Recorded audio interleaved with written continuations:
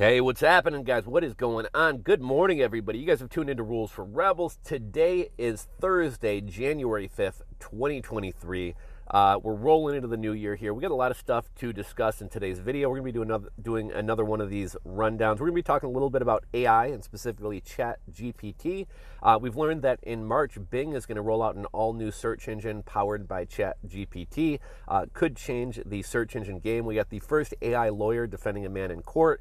We're going to be talking about the markets. We're going to be talking about layoffs. We got a little bit of crypto news. Coinbase's stock jumped, I think, about 12% yesterday on news that they had settled a $50 million lawsuit with New York state regulators. So we got a lot of stuff to discuss in today's video. So without further ado, let's hop right on into it. So, Bing is going to be rolling out a new search engine, or I guess it'll be Bing powered by ChatGPT. This is going to be rolling out in March. I know Joe Rogan's been talking a lot about ChatGPT recently. Not sure if you guys have ever played around with it, but I would suggest giving it a try. Like if you need to write an article, ChatGPT will write an article for you. ChatGPT can write a song for you. I saw somebody had put out a rap song written by ChatGPT as if ChatGPT was Kanye West. And so I tried that out yesterday. Yesterday, I went into ChatGPT. I typed in, write a rap about bunny rabbits as if Kanye West wrote it. It wrote like an 8-verse song about bunny rabbits in the style of Kanye West. It's pretty crazy. It can write articles for you. We're starting to learn that programmers and coders are actually starting to write code with ChatGPT. They can just tell ChatGPT to write the code, and it does a pretty good job. A little bit of cleanup work needed, but ChatGPT can write code. Kind of going along with the AI news, there weren't a whole lot of details about this story, like where it's taking place, what the crime was, but apparently the first AI lawyer will defend a man in court. The phone will actually listen to the case through... okay, so the guy will have his cell phone on a table. The phone will listen to the case, and then the AI will actually advise the client through an earpiece. This AI system was developed by a company called Do Not Pay, who I think helps you get out of your speeding tickets. But it's kind of crazy. AI is replacing a lot of things. We got Flippy the robot taking jobs making pizzas and making tortilla chips and making cheeseburgers and, dropping fries at White Castle. But now AI is actually defending people in court. Let's talk a little bit about the markets yesterday. So yesterday was the second day of the year that the markets were open. Markets actually finished a little bit up yesterday for the most part.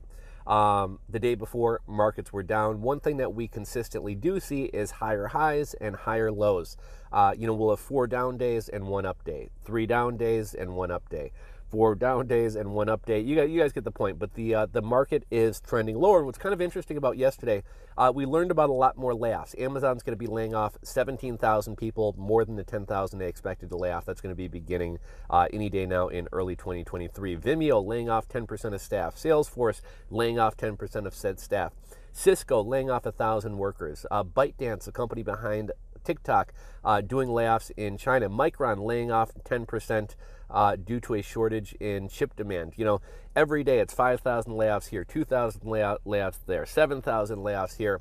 And on top of all this bad news, on top of hearing that the Fed is not pivoting, they're going to continue raising rates. And once they reach the peak, the rates are going to remain high for quite some time.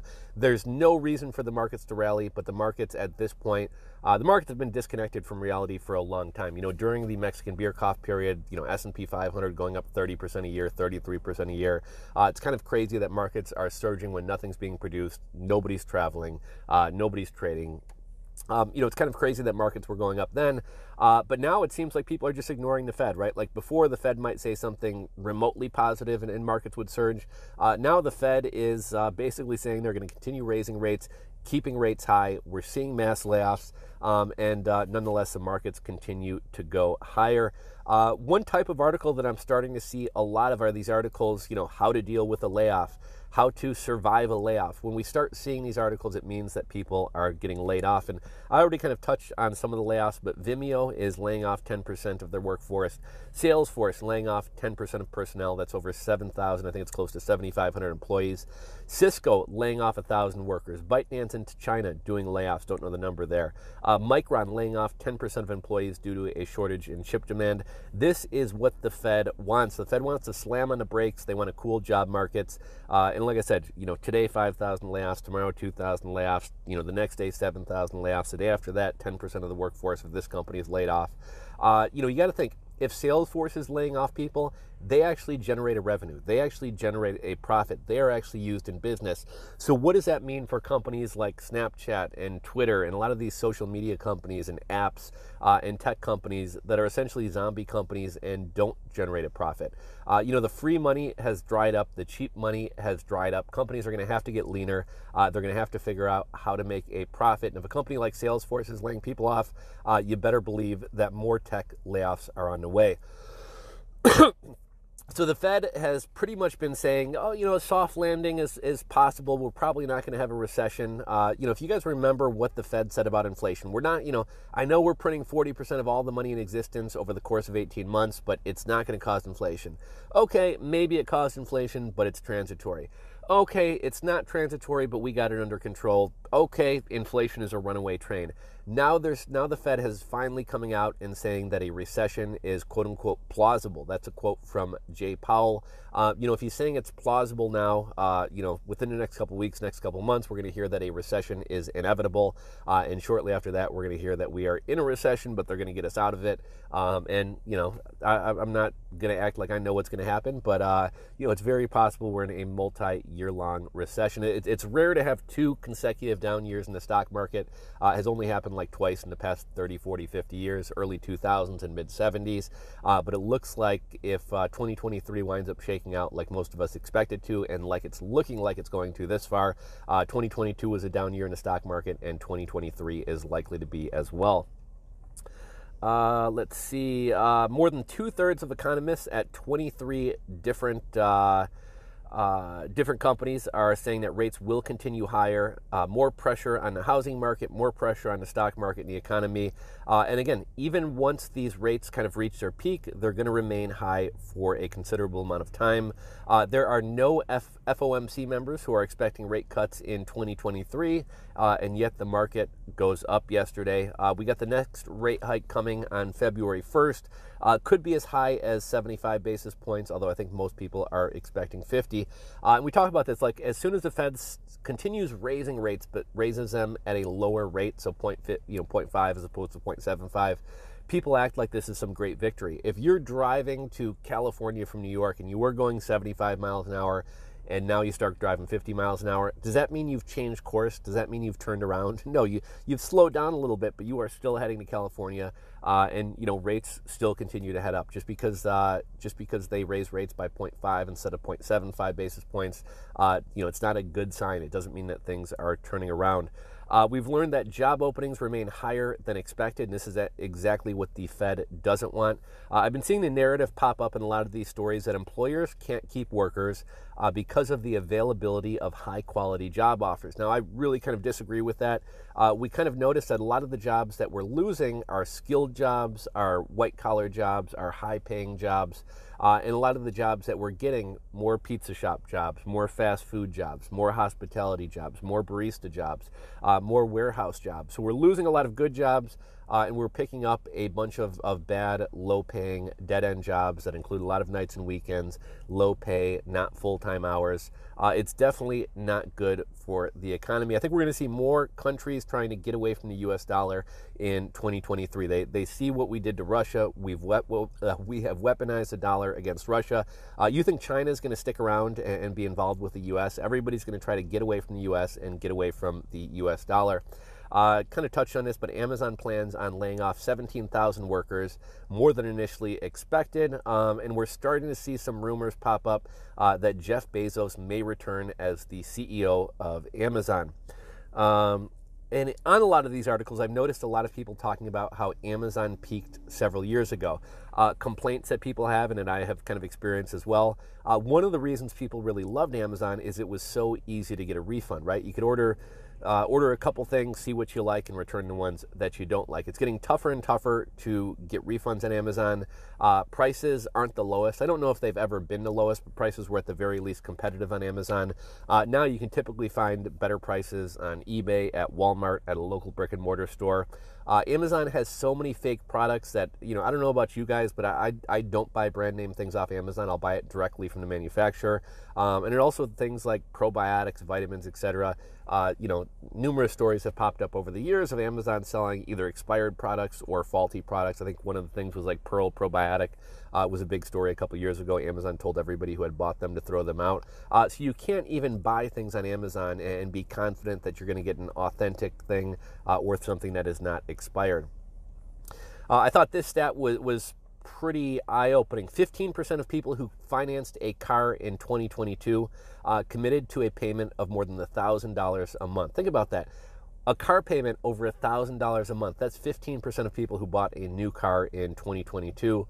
A lot of these people probably couldn't afford that car in 2022, but as inflation tips higher, as people continue to be tapped out, maxed out, credit card debts grow, savings rates go lower, people lose their jobs. How do you think this is going to pan out with 15% of the car buyers paying $1,000 more than the car was worth?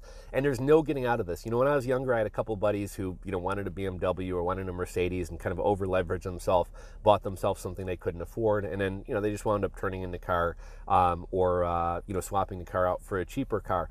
All these people who bought cars in 2022, used car prices surged 44% between 2020 and 2022. So these cars aren't worth what these people owe on the cars, and there is no getting out from under this short of the car just being repoed. In 2023, it's expected that a traditional 60-40 stock market portfolio is expected to be flat, no gains, and it's pretty much a best-case scenario. Salesforce is firing 10% of their workers as it warns of a quote-unquote economic downturn. 73 employees have been let go. Salesforce previously had been very supportive of remote work. They're now calling employees back into the office 3 days a week. Tech is always somewhat bloated, but I think part of the problem, when we were worrying about labor shortages over the past couple of years, a lot of tech companies were basically hoarding labor. They didn't want to be caught short and not have employees, so they had too many employees, and now they are having to lean out. Little bit of crypto news. Coinbase stock jumped 12% yesterday after agreeing to pay $50 million to regulators regarding anti-money laundering violations in New York State. Coinbase also must, quote unquote, invest. This basically kind of seems like extortion, but Coinbase also must invest $50 million to bolster the New York State Department of Financial Services and Compliance program. And apparently this was discovered during a routine examination. Financial services companies have to have, regular audits and examinations. And apparently New York State thought they were, violating anti-money laundering policies. Obviously, New York State is not very friendly to crypto. For years, even when all other 48 states had crypto, New York and Hawaii were always kind of a big headache for crypto companies to get into. California rolled out a new law that's going to punish doctors for quote-unquote misinformation. This law has gone into effect. Government regulators will be telling doctors how to offer medical care. So that's kind of crazy. I guess a couple doctors challenged this, saying this was a violation of their freedom of speech. But the judge who oversaw the case said that this law trumps freedom of speech. Imagine a law trumping your rights to freedom of speech. Coming out of Canada, kind of real estate news. For the next 2 years, foreigners in Canada are banned from buying property. I'm sure you guys have seen how crazy property prices are, not only throughout all of Canada, but especially in like Vancouver and Toronto. You have a lot of foreign investors in Canada, and Canada for 2 years is not going to let foreigners buy property. But with property prices raised so high, this kind of reminds me of like when the Fed said, at the peak of the market, we got to sell off our stocks so it doesn't look like a conflict of interest. I don't think anybody really wants to buy property right now at these prices and with these interest rates. So this will expire in 2 years, and the foreign investors can come buy all the foreclosures and buy all the deals again. Manhattan home prices see the first decline since 2020. In 2020, a lot of people were fleeing New York because the Mexican beer cough was so bad there, and because their lockdown policies were kind of so crazy. But New York has actually recovered pretty good. But for the first time since 2020, we saw Manhattan home prices or real estate prices decline 5%. A couple more real estate stories. The Phoenix metro area is seeing cancellations on deals hit a 13-year high, and across the nation, mortgage applications are at a 26-year low. Job numbers are still coming in hot. The Fed wants layoffs. They want some of these jobs filled so that wages stop rising. But we're seeing that the number of jobs out there is actually growing, although it's a low-wage hospitality jobs. It's not the good jobs that we want. A couple school districts and states and cities are bringing back masks in school. New Jersey school districts are bringing back mask mandates. One district brought them back prior to winter break. A couple other districts are having a mask mandate for 2 weeks after winter break. I believe the Philadelphia school district is also bringing back masks. Camden school district implementing them for 2 weeks following break. And here's kind of another interesting Mexican beer cough story. The MBTA, which I guess is the Massachusetts Transportation System, is rehiring workers who were fired because of the Mexican beer cough thing in your arm mandate. I kind of touched on this one, but rumors are swirling that Jeff Bezos may return to his role as the CEO of Amazon. Amazon hasn't been doing too well since he stepped down. Not to kind of crap on the current CEO. We're in tough economic times. The flurry of sales and revenues that Amazon had during the Mexican beer cough, that couldn't go on forever. So it's not all his fault, but we are hearing that Jeff Bezos may return to being the CEO of Amazon. I thought this was kind of an eye-opening story. The fourth most common Google search in Los Angeles was plasma donation. I think I talked on a video a couple weeks ago. My man Jay Capola talked about he knows a guy who works at the gas station near him who makes $2,000 a month donating plasma. I know my grandma's hairdresser. She drives a Hummer and she pays for it by donating plasma. She makes about $2,000 a month. But people are feeling the need to donate plasma in order to be able to afford their lifestyle. And this kind of goes along with the video we talked about yesterday with all the statistics about millennials and Zoomers. People are, 70% of people have done gig work to get by, to pay the bills. We're starting to see a lot of articles about how cities are doomed with all the empty office space. Numerous publications are talking about converting office space and high-rise office buildings into residential real estate. This is not really practical. These buildings are basically giant, right? Like they have a huge footprint.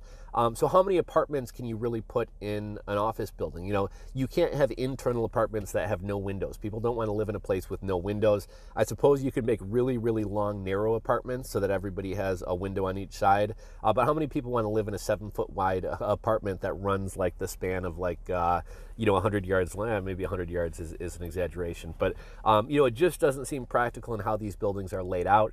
These buildings also weren't designed to handle the plumbing of residential real estate, right? It's one thing to have a bathroom and a little kitchenette in all these offices, but for everyone to have a shower, a toilet, these buildings just are not set up to be converted to residential living.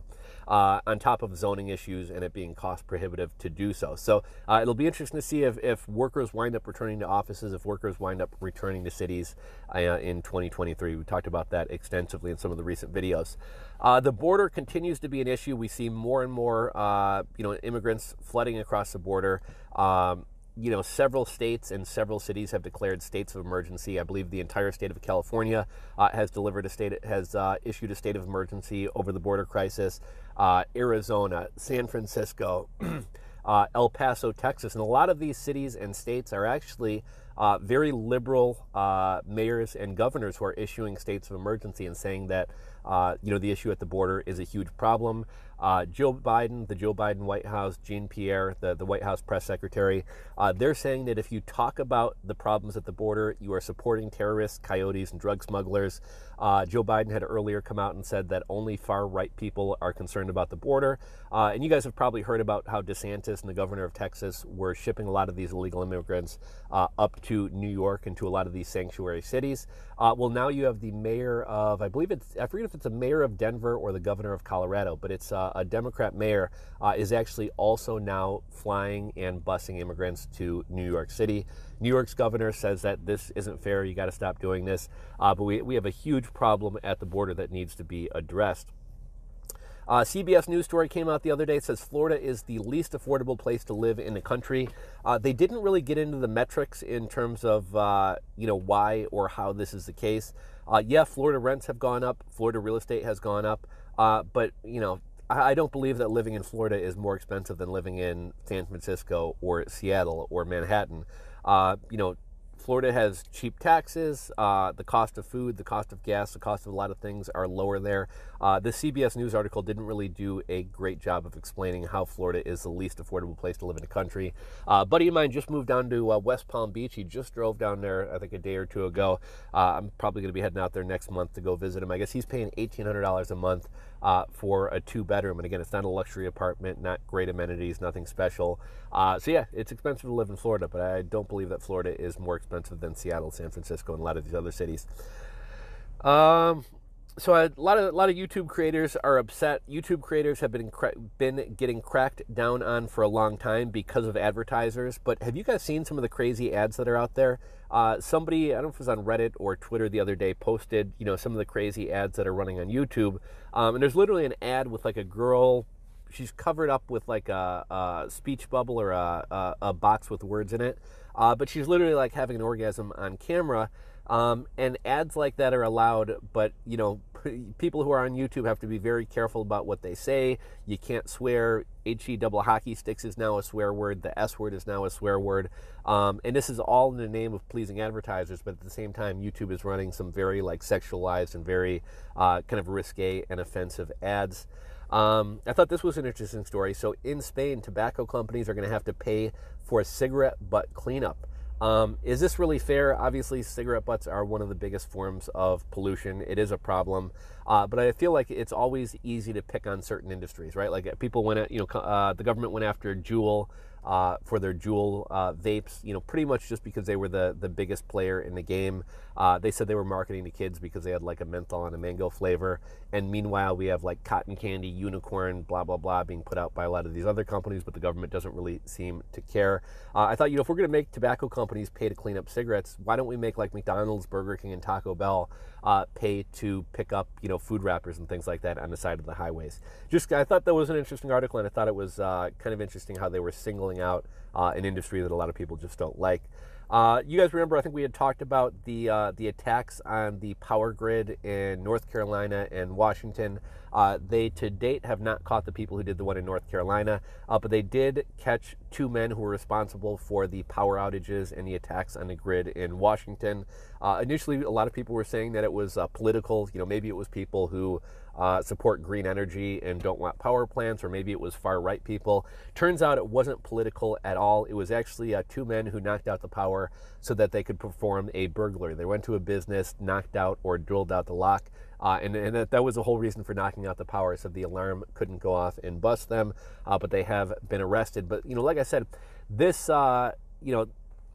we're so concerned about cybersecurity, and you can knock out power to tens of thousands of people in entire cities just by going to a rural power station and popping a couple shots at the transformer. Apparently, this caused over $3 million in damage, and it's going to take several years to fix.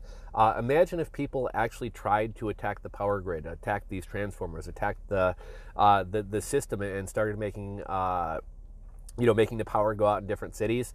This would cost millions of dollars. It would take years to clean up. Our power grid is very, very, very, very vulnerable. And be prepared. Make sure you have some water around the house. If the power winds up going out, the water treatment plants can't operate. If the power goes out, you can't heat your home. Maybe you want to get a pellet stove or a wood-burning stove. But just wanted to kind of follow up on that story. 2 men were arrested. And then the last piece of news for the day, the Department of Justice is seizing Sam Bankman-Fried's Robinhood shares. So that's all the news we got for you guys today. If you guys enjoyed the video, do me a favor, hit that thumbs up button down below. If you're not subscribed to the channel, hit that subscribe button and ring the bell. And as always, I would love to hear you guys' thoughts, opinions, and comments about anything and everything and anything we discussed today. So go ahead and drop a comment down below. As always, thank you guys for watching, and I'll catch you on the next video.